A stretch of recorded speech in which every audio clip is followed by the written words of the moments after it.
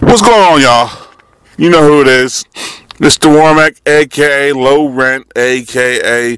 The Ignorant American, a.k.a. The Truth As You Know It, a.k.a. Dirty Business, a.k.a. The Jet Jaguar of YouTube. What's going on, folks? You know who I am. The intro alone, you should know who I am. And you obviously know what I do because you kind of show up and look at this. So, I'm about to go in on one of my internationally famous diatribes. So let's go. Today I want to talk about how the Kurds really screwed the Pooch. And if you don't know what I'm talking about, the Kurds. Now the Kurds are as far as into Pakistan, as far as north I think into Russia, far west I think there's Kurds in Israel. But I'm talking about the main Kurds I'm talking about are the Iraqi Syrian Kurds. Now, the Kurds are the odd man out with this ISIS thing. Because before when the Kurds were our buddy, we loved them. But now we got an Arab coalition that's helping us fight ISIS. So now the Kurds, who should have been on that forming their own country shit long before all this happened, because they would have got their, I think they'd have got their piece of the pie. What happened now is ISIS is going up into northern Iraq, and it is like northwestern, I won't say geographically northwestern Iraq, because there was a city, pardon me, you gotta look at the city up, but there's a city in northwestern Iraq. It's along the Syrian border, along the Turkish, the Turkish border. It's along the Turkish border. ISIS went in, and apparently ISIS fucking took names. You know, they were like, it was, you know the old quote, we're here to kick ass and chew bubblegum, and we're out of bubblegum. ISIS went through this city, and I guess it was a fairly sized city. And they just started, it was just a slaughter from what I heard. I mean, I heard the Kurds fought back and all, but the thing I knew how bad it was, I saw a report on I want to say on a foreign website. I'm not gonna mention their name. I'm not gonna drop their name. But what I saw is the satellite imagery of the Turkish border, the Turkish-Iran border, Iraqi border. My fault. Turkish-Iraqi border. I seen abandoned cars that were abandoned at the border. And there was like, it had to be at least 1,000, at least. And probably was a lot, that was just the section they showed. They didn't go to a wide angle, they just went like a little section.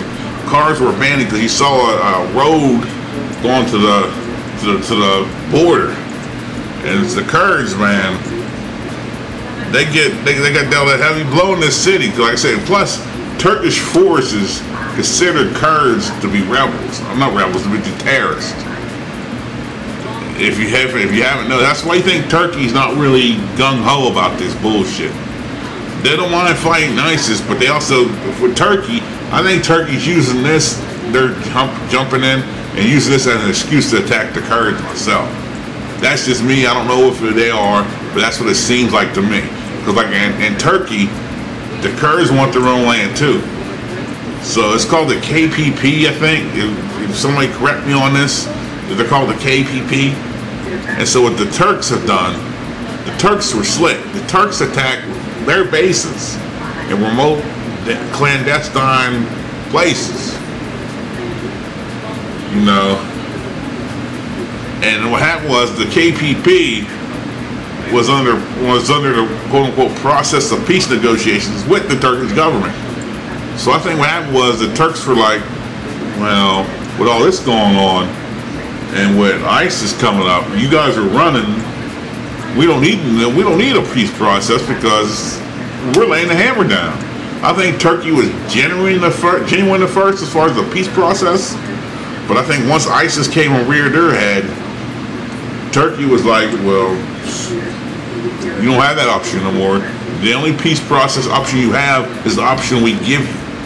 And I think the Kurdish leaders, being a little selfish, didn't see the situation they were in, and now it's just like they're getting slaughtered by ISIS. And like I said, Turkey is firing missiles. They won't admit this, but they are doing this. They're firing missiles in the KPP bases in the mountains, I guess, of Turkey.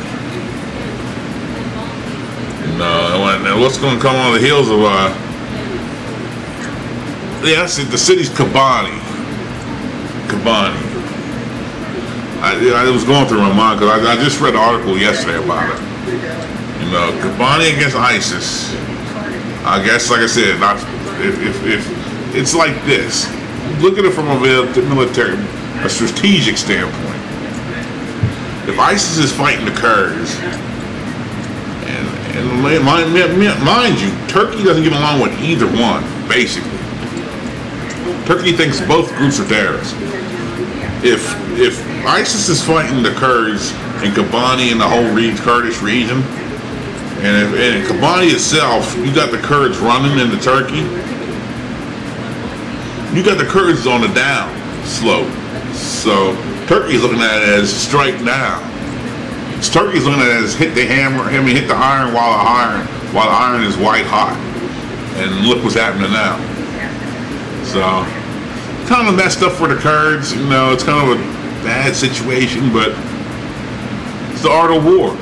You know, which is a good book to read, by the way. So peace.